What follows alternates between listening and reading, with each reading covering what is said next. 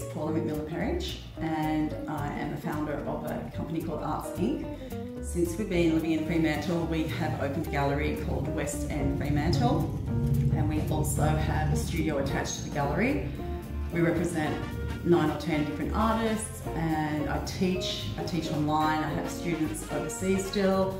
I teach in person to adults and kids. I teach pottery, life drawing classes. Also a student, I'm studying architecture at Notre Dame University. Yeah, a parent, throw that in there somewhere, and a wife, my domestic duties. And I am Australian artist. I'm from New South Wales, grew up on the Central Coast, New South Wales, went to university in Newcastle, went travelling and met my husband, who is from WA, and basically the last 3 decades we've been travelling all around the world. We had our daughter here in Fremantle, our 2 sons in Melbourne, and then we've been living abroad since 2001. We came back here 2020 to paint bushfires actually, but it's been, yeah, because of COVID, this is now home. Yeah, that's pretty much me in a nutshell.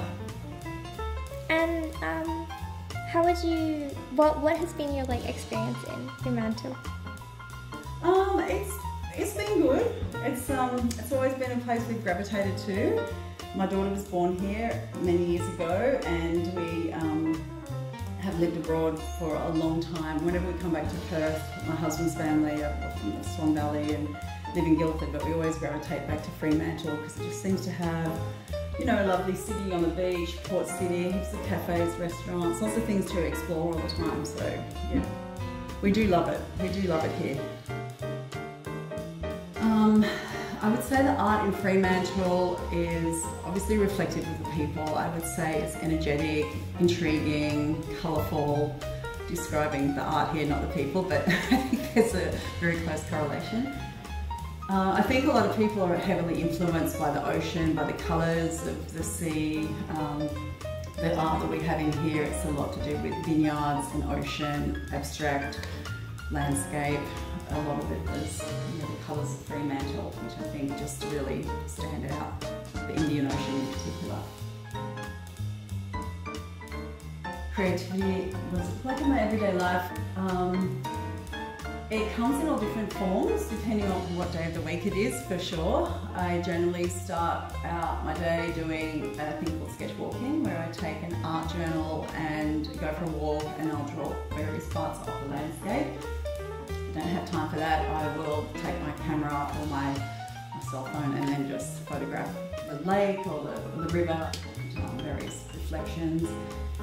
Depending on what day it is, I've got classes pretty much every day. If I haven't got classes where I'm teaching, quite often I'll go and join a class as well. I always keep myself open to creativity and joining new courses. If I've got an assignment coming up for university, then that involves a lot of hand drawing, very straight edge, kind of linear work, not as free-flowing as my regular painting style. Definitely a big part of my everyday life, and if I can't do actual physical painting, there's always a creative element in pretty much everything I do anyway. It's not always practical to be working on location, but you can do work very, very quickly when you're working on location, especially if weather's coming or the weather's changing. You have only that day to get something done, so it's kind of done and dusted in a day. You don't have to practice it, re-edit it, and it's just as it is. This one's also done on location as well. So when you work on location, you capture the light that you don't get in a photograph. Like you just have that moving light and shadows. You can pick the best part of any reflection to add into your painting. Whereas if you're working from a photo, it's pretty flat and you don't have many choices. Which probably, yeah. Cool. With that book, could you show it to the camera? Let me show you this one. It's one of my favourite ones.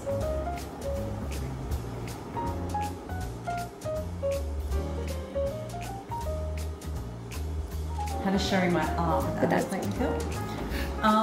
It's great. It's lovely. I think that I gravitate towards subjects that give me joy to paint. So I hope that that translates in the painting or in the sculpture or in the porcelain, whatever it is that I'm doing. I think that by sharing it, I think it also comes with years of painting. I think at first you're a little bit guarded. Now I don't really mind what people think about my art. A lot of it is for me, but I feel as though it brings joy to most people. So yeah, so I was thinking about that. Do I think people overlook art? Yes, I think they do. We have people come into the gallery, which surprises me that firstly they've never been into a gallery before. That blows my mind. But then just the realisation they have in the moment of being in the gallery of how beautiful the artwork is and how they admit to not even having any artwork, but then realising how joyful art is. So it's quite bizarre that people just don't have artwork or they have big white blank empty walls. I think it's quite surprising to me because art gives you so much joy. Living with art every day, coming here to the gallery every day, into the studio surrounded by artists. People missing out if they don't have art on their walls. Creativity can be found in everyday life. You can find it in simply as doing a 10-minute sketch every day, which will lead to a 20-minute sketch or even a painting. It is something that you need to keep working at and practicing, and I think there's a quote, I think it's by, I'm not sure who I should cut that out. There's a quote that is, creativity is everywhere, it just has to find you working. So you won't make a painting or be creative unless you pick up a paintbrush or pick up a pencil and start. I think that's the hardest part of being creative, is actually just getting started. Yeah. So how would you find passion? I think it's a lot of it comes down to experience, and I think it's mainly giving yourself permission to just go ahead. Don't listen to the naysayers who say you can't do it. Don't listen to the art teacher who says you're no good or that you don't have any talent. If it's coming from within, something you feel strongly about, just tap back into that and go for it. Just block all those negative sounds out, those negative voices, because if you're passionate about artwork, about doing art, that's the hardest part. Finding the passion is the hardest part. The creativity will just come straight from that.